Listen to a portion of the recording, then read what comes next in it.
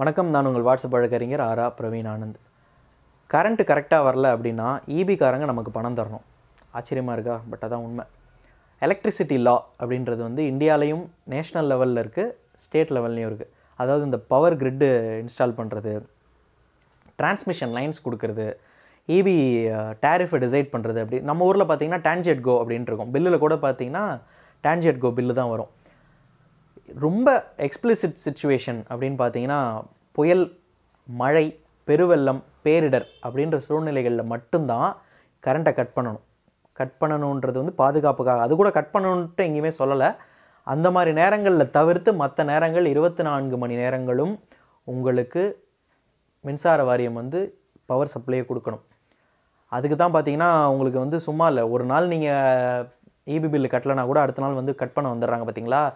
அதே அளவுக்கு அவங்க உங்களுக்கு பவர் சப்ளை தர வேண்டிய கட்டாயம் இருக்குது. அதே மாதிரி ரெகுலரான 240 வோல்ட்ஸ் சிங்கிள் ஃபேஸ் அப்படின்னா 3 ஃபேஸ்னால் அதுக்கேற்ற மாதிரி அவன் ப்ராமிஸ் பண்ணியிருக்கிற கெப்பாசிட்டியான எலக்ட்ரிசிட்டி தங்கு தடையற்ற தரமான மின்சாரத்தை அவங்க கொடுக்கணும். அதுக்கு தான் அவங்க சார்ஜ் பண்ணுறது. சரி, இப்போ கரண்ட்டு சரியாக வரல அப்படின்ட்டு நீங்கள் ஒரு கன்சியூமரில் வந்து அவங்க வந்து அந்த கால் இருக்கும்ல, வழக்கம்போல் எடுக்க மாட்டாங்களே, அந்த நம்பருக்கு நீங்கள் கால் பண்ணி சொல்கிறீங்க, இன்ஃபார்ம் பண்ணிடுறீங்க கரண்ட்டு வரல. ஒரு நாள் ஆகுது, 2 நாள் ஆகுது, மோஸ்ட்லி ஒரு நாளில் வந்துடும், அது உண்மை இல்லை. 2வது நாள் வந்து நீங்கள் இப்போ என்ன பண்ணுறீங்க, ஒரு அறிவிப்பு அனுப்புகிறீங்க, ஒரு லெட்டர் அனுப்புகிறீங்க. அந்த மாதிரி எங்கள் ஏரியாவில் வந்து தொடர்ந்து குறைந்த மின்னழுத்தம் பிரச்சனை இருக்குது, பவர் கட் ப்ராப்ளம் இருக்குது அப்படின்ட்டு. அதுக்கும் அவங்க செவி சாய்க்கலை அப்படின்னா அந்த வந்து அந்த ஏஇ மேலேயும் அந்த டிஇ மேலேயும், அதுக்கப்புறம் சூப்பரண்டென்ட் இன்ஜினியர் இருப்பார், இவங்களுக்கு மேலே வந்து சேர்மன் இருப்பார், டான்ஜெட்கோ. இவங்க 4 பேரையும் எதிர் மனுதாரராக சேர்த்து நம்ம ஈபி கோர்ட்டுன்னு இருக்குது, இல்லை கன்சியூமர் டிஸ்பியூட் ரீஅட்ரஸல் கமிஷன், பழைய வீடியோக்குள்ளே சொன்ன மாதிரி அதுலேயும் நீங்கள் வழக்கு தொடர்ந்து நிவாரணம் பெற்று பலனடையலாம். எப்படின்னா இவங்களெல்லாம் எதிர் மனுத்தாக்கலாக போட்டு இந்த மாதிரி பிரச்சனை, ஈவன் சில டிவியெல்லாம் வெடிச்சிடும் இவங்க ஃப்ளக்சுவேஷன் காரணமாக. நம்மளால் என்ன பண்ணுவாங்க, விஷயம் தெரியாது அப்படின்றதுனால விட்டுருவாங்க.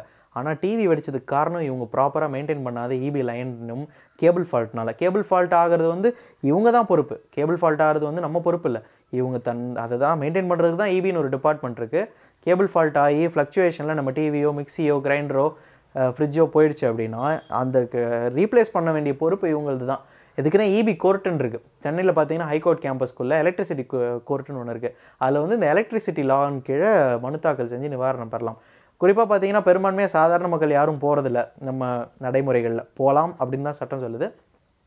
இந்த இண்டஸ்ட்ரிலாம் வச்சுருக்காங்க பார்த்தீங்களா, கமர்ஷியல் இண்டஸ்ட்ரி, அவங்களுக்குலாம் ஒரு நாள் பவர் கட் ஆனதில் பார்த்தீங்கன்னா 2 லட்ச ரூபா 10 லட்ச ரூபா வரைக்கும்லாம் லாஸ் ஆகும். அவங்க வழக்கறிஞரை வச்சு இந்த வழக்குகளை தொடுப்பாங்க. அதனால் ஈபி கரண்ட் வந்து ப்ராப்பராக நமக்கு ரெகுலராக தரமான ஃப்ளக்சுவேஷன் இல்லாத மின்சாரத்தை தர வேண்டியது மின்சார வாரியத்தினுடைய கடமை. அப்படி தரலனால் நீங்கள் அதற்கான நீதிமன்றத்திற்கு சென்று உரிய நிவாரணம் பெறலாம். இந்த வீடியோ மூலமாக இது பற்றின விழிப்புணர்வை ஏற்படுத்திக்கோங்க. மேலும் இது பற்றிய சட்டம் பற்றிய தகவல்களுக்கு நம்மளுடைய சேனலை எப்பொழுதும் தொடர்ந்து சப்ஸ்கிரைப் பண்ணுங்கள். உங்களுடைய சட்டம் பற்றிய வினாக்களுக்கும் எப்பொழுது வேண்டுமானாலும் என்னை தொடர்பு கொள்ளலாம். நான் உங்கள் வாட்ஸ்அப் வழக்கறிஞர் ஆரா பிரவீன் ஆனந்த். நன்றி.